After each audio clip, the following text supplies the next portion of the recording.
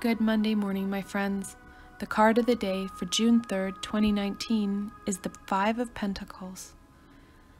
The number 5 is connected with competition and battle, while the Pentacles are associated with the element of earth and are connected with growth and abundance. The Five of Pentacles is about fighting hard to feel safe, and fighting even harder to succeed. You're working so hard to achieve your goals. However, it continues to be just out of your grasp. The piece that you're failing to see is that the help that you've been offered is exactly what you need to succeed at your task. Give yourself permission to accept and embrace the help that you need so that you can achieve your goals. I want to thank you for spending time with me today and watching my video. If you like my video, please remember to give it a thumbs up and don't forget to subscribe to my channel for the latest content. Also, if you want to support me in making more videos, I have a Patreon page with many tiers and lots of perks.